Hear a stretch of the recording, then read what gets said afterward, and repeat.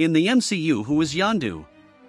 Yondu Udonta is a character in the Marvel Cinematic Universe, MCU, and a member of the Guardians of the Galaxy. He is portrayed by Michael Rooker. In the films, Yondu is a Ravager, a group of space pirates who abducted Peter Quill as a child and raised him. Yondu is depicted as a rough and tough character with a heart of gold who ultimately sacrifices himself to save Peter and the Guardians.